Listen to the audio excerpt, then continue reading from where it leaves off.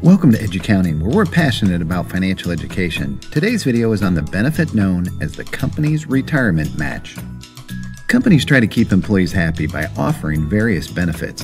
One of the most important for your financial future is the company match. The company match is a benefit to the employee which incentivizes you to save for retirement, and the company receives a tax benefit, so it's good for everyone. So how does it work? It's generally offered to full-time employees. The company has a 401k or other retirement plan that can be funded from part of your earnings. As an employee, you would first choose either a dollar amount or a percentage of your salary that you would like to save in your retirement account. So if you earn $52,000 a year and choose 10%, you've decided to put $5,200 in your retirement account. Each paycheck will have 10% deducted and placed in your 401k. Here's the great part. Your company will match part of your savings election. It's free money put into your retirement account. Now let's assume it's 50% of your savings election up to 6%.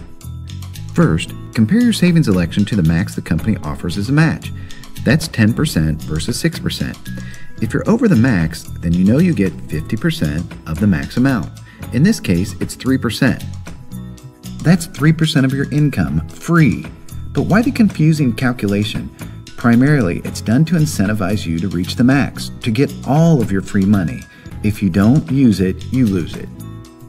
Plus, almost any advisor would agree that 1 or 2% of your salary is too low to reach your retirement goal. At 9%, which is 6% savings plus a 3% company match, is much better.